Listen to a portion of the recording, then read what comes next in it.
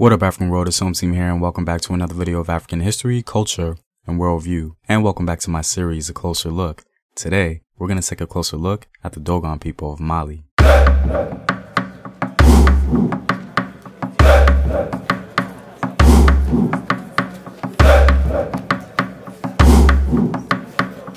And as always, if you want to support the Home Team, you can do so on patreon.com. I have some new rewards for you guys, so be sure to check that out.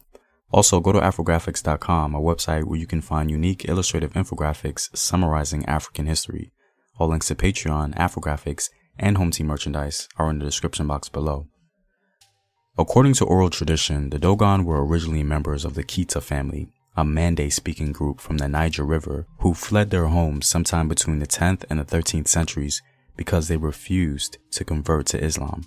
The oral tradition may show that the Dogon absorbed Mande-speaking refugees from the centralized Islamic kingdoms of the Niger Basin. However, the Voltaic or Gur language of the Dogon suggests a more ancient presence in their present-day homeland in south-central Mali. They inhabit the rugged and isolated Bandigara escarpment and surrounding regions southwest of the Niger Bend. The cliffs at the edge of the escarpment protected the Dogon from outside invaders. Dogon settlements concentrate around isolated pockets of arable land, where they farm millet as a subsistence crop. Traditionally, the Dogon have shared this territory with the Fulani, who exchange their dairy products for Dogon grain and produce. Their rugged and isolated territory left them relatively unaffected by French colonialism and missionary work.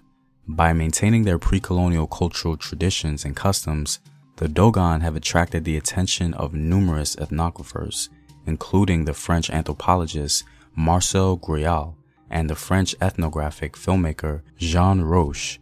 In recent years, however, the Dogon have increased their participation in the cash economy. Some villages have specialized in traditional crafts and performances in order to attract commercial tourism. Some Dogon have even left their homeland in search of wage labor, particularly in Bamako, Mali, and the mines of Côte d'Ivoire.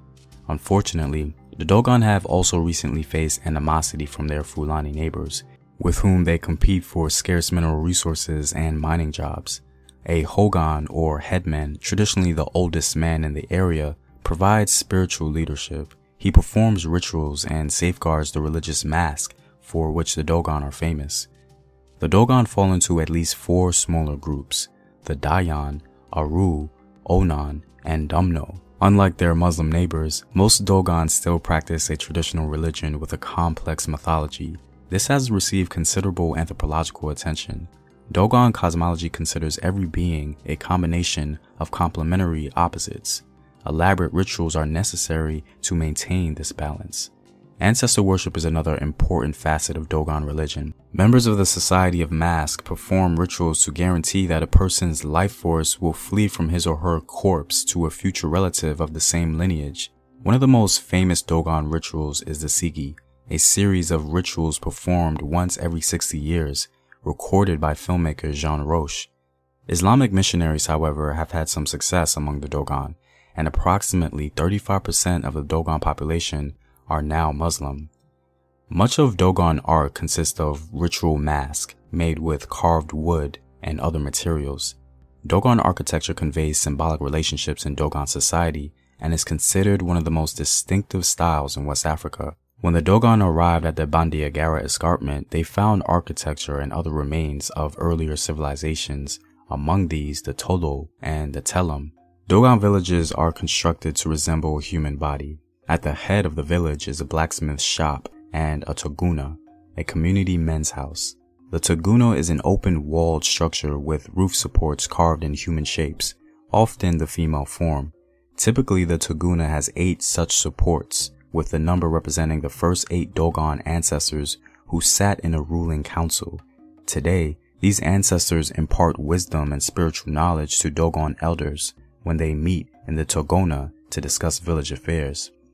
In the Dogon religion, Amma is a supreme creator god. The efforts of Amma initiated the formation of the universe, the creation of matter, and the process of biological reproduction. The notion of a creator god named Ama or Amen is one that is not unique to the Dogon people, but can also be found in the religious tradition of other West African and North African groups.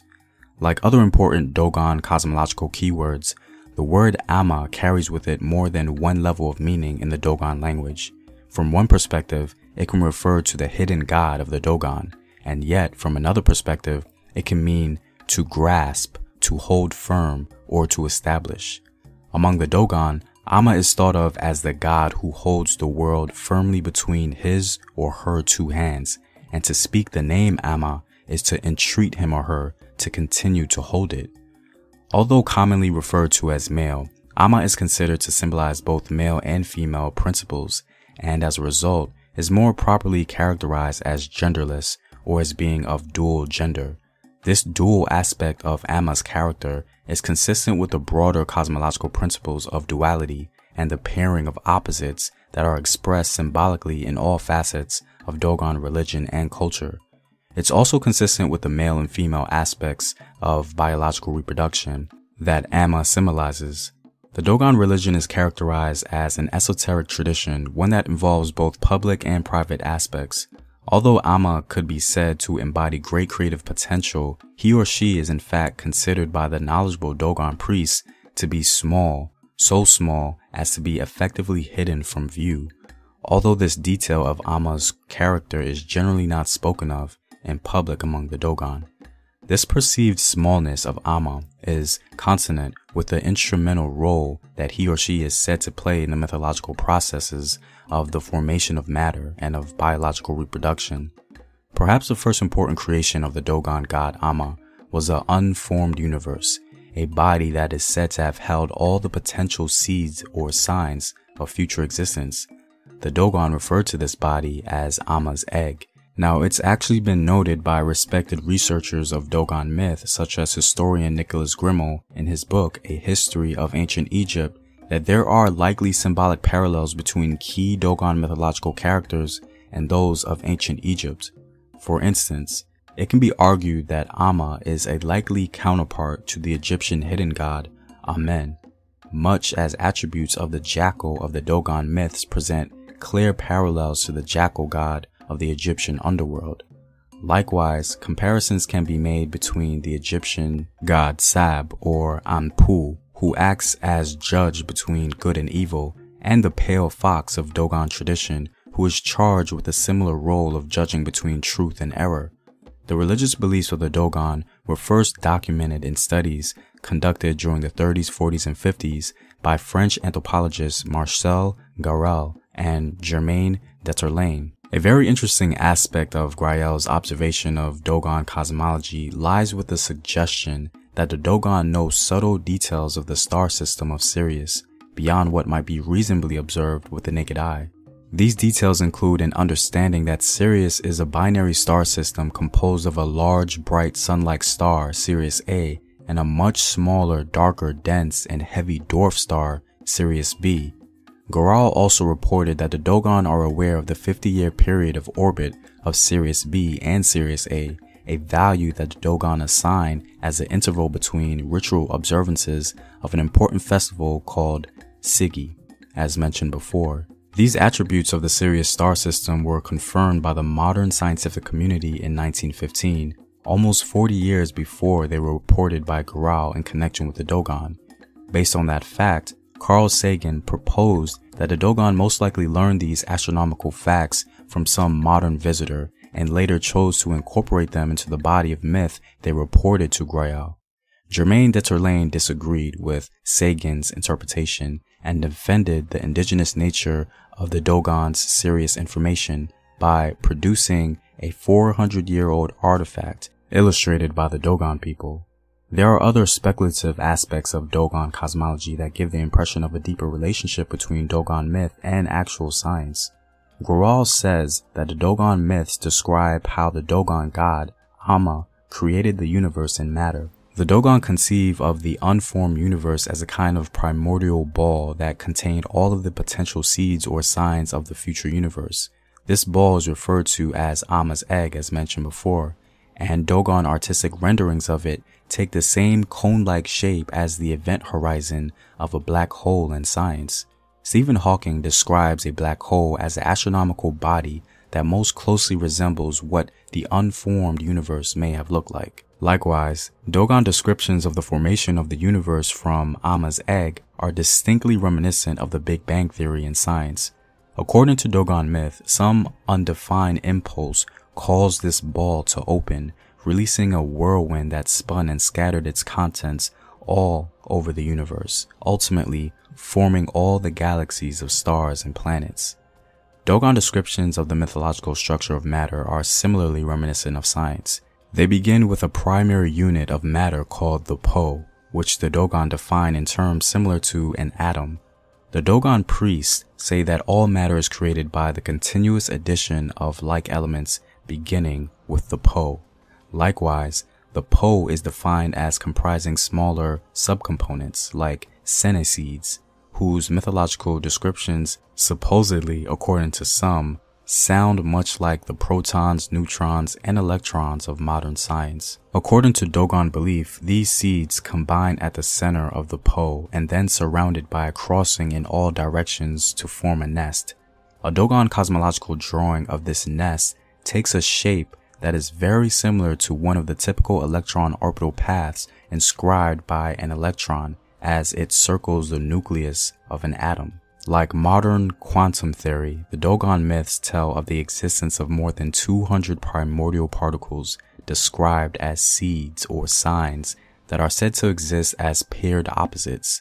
Like modern string theory or torsion theory, these particles are said to be the product of the vibrations of primordial threads. According to Dogon myth, each thread passes through a series of 7 vibrations inside a tiny egg. These vibrations are characterized as 7 rays of a star of increasing length. The Dogon myths say that this last ray grows long enough to pierce the egg, an event that constitutes the end of the original egg and the initiation of a new egg. Together, these eggs in series are said to form membranes, which the Dogon compare to the thin covering that surrounds the brain. The Dogon alternately characterize these 7 rays by the spiral that can be drawn to inscribe their endpoints. This spiral can be said to be the tiny vortex that is proposed to exist in modern torsion theory. The Dogon myths also define a second thread of biological symbolism describing the formation of life from a fertilized egg, which can be seen to run parallel to actual biological science. The myths describe the hardening of an unfertilized egg that occurs at the moment of fertilization by a sperm and include descriptions of structures that resemble chromosomes and spindles and that seem to accurately describe key events that pertain to the division of a cell through the process of meiosis and mitosis. All in all, the Dogon seem to have orally recorded significant amounts of ancient African knowledge. Their culture not only preserves their own identity, but it also preserves invaluable scientific knowledge.